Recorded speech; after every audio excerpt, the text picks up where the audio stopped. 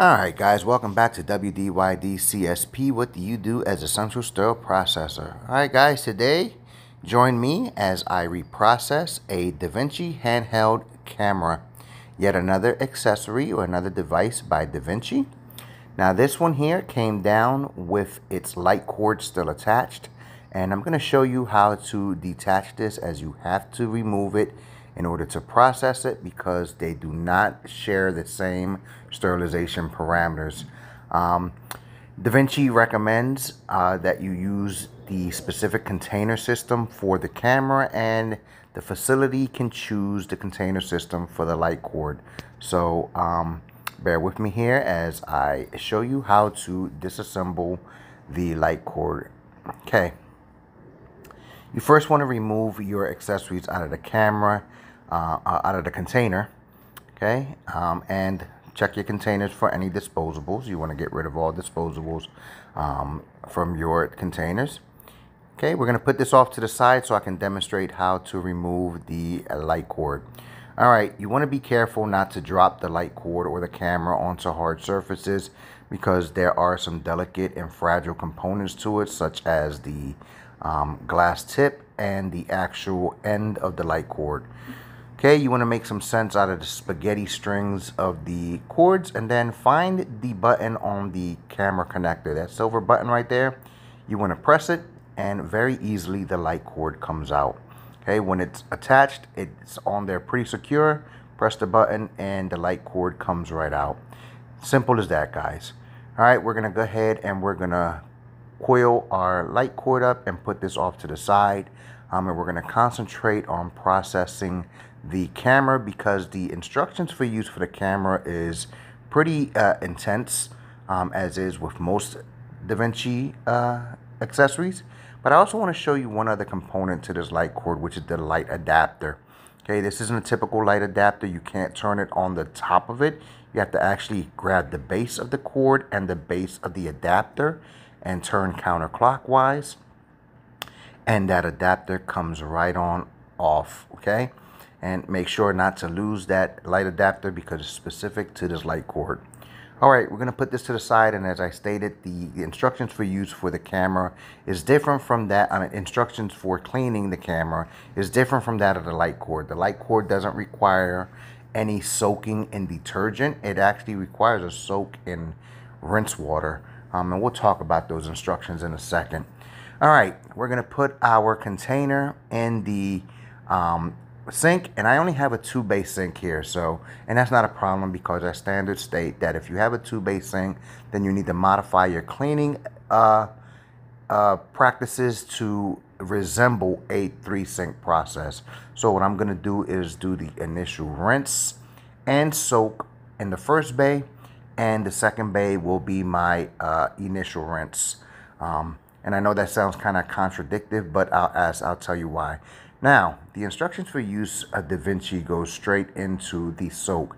And I highly discourage individuals to do that with any devices. You want to do an initial rinse of your device first, because if the point of use used any pre-treatment spray, gels, or foams, you want to remove that off the device prior to soaking in detergent, because OSHA regulation states that you should not mix chemicals.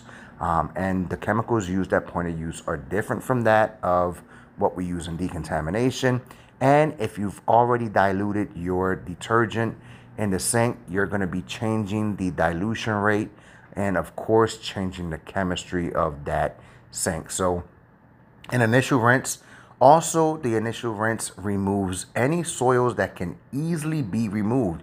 You don't want those soils floating in your sink while you're doing the soak, right? You don't really want that. So you want to remove the easy soils first with a good rinse, and then you're going to soak your device to remove those soils that do not come off easily with a rinse or are difficult to see.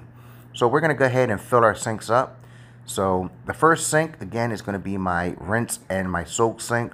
So I'm going to fill it up to the level that is defined by our policies and procedures, and then add the detergent.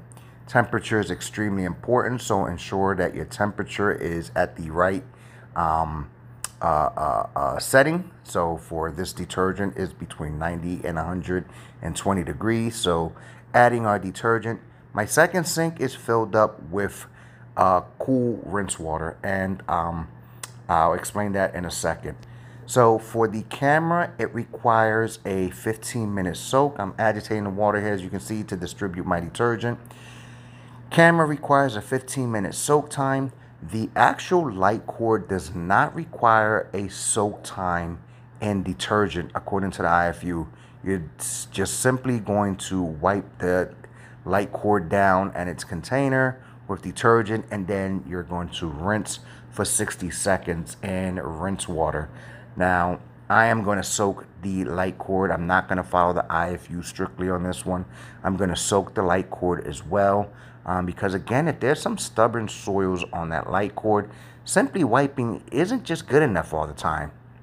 So we're going to go ahead and briefly soak the light cord and the container as well. I didn't do an initial rinse because honestly this device was rinsed prior to doing this video, so that I'm not touching heavily soiled items while I'm recording. That's for another video and a different purpose. So you want to make sure that you submerge your devices as well as the containment system, and then place the light cord adapter in the water as well. You want to make sure that you fully submerge your devices.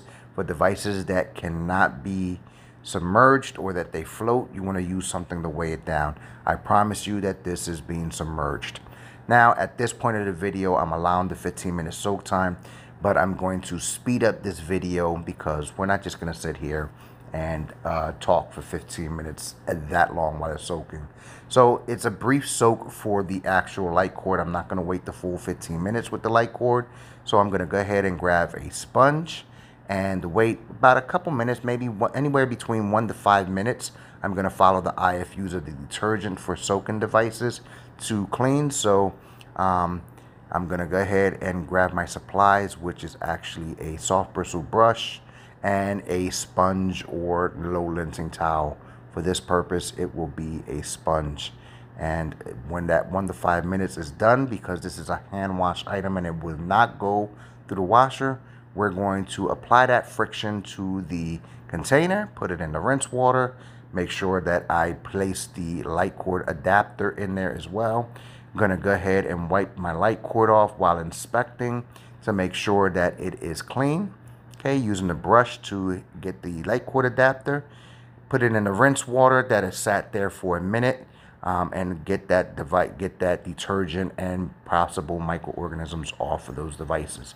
Same thing with the container. The container I wipe off, place it into the rinse water, and the camera I am wiping down under the surface of the water using a soft bristle brush on the connector of the camera, not on the lens of the camera. According to the IFU, you cannot use a brush of any type on the lens of the camera. Take the actual device out of the detergent, place it into the rinse water, and according to the IFU, you want to use pressurized water around the head of the camera on the adapter, but never on the lens of the camera. Inspect for cleanliness and neatly coil it back into its container to take it to another sink where I'm going to do the treated water rinse. This is an extremely important part of this cleaning process because the detergents are difficult to remove.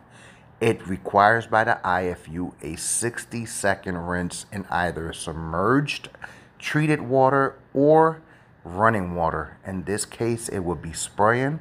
We are spraying the device, and then we're going to place it neatly back in its container, making sure you get the lens and the connector, and then a brief little air, and there we go. We've just processed the device.